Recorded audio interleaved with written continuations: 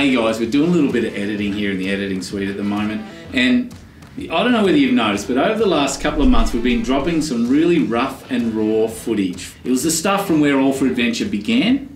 Was it rough? Hell yeah it was, but it was the beginning of All for Adventure.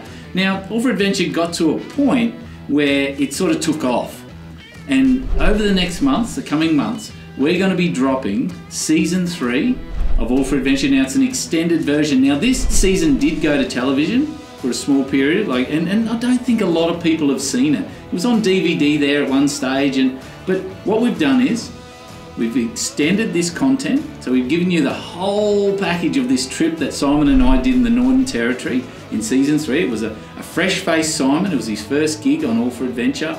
It was a young face myself. It is some really good content up in the Northern Territory doing what All for Adventure does best. So if you want to check it out, don't muck around, get on to unleash.tv, but in the meantime, here's a sneak peek.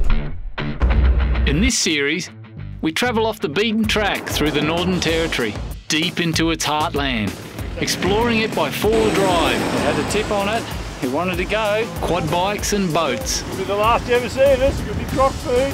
Crossing rivers and travelling the coastline. That's a whalebone, mate, for sure.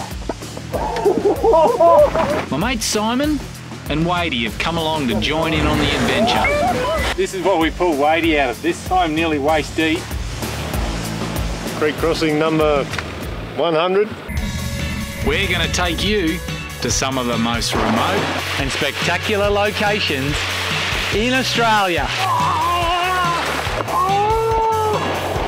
This is the first fish I've caught in the Gulf, and it's a baby bull shark. No!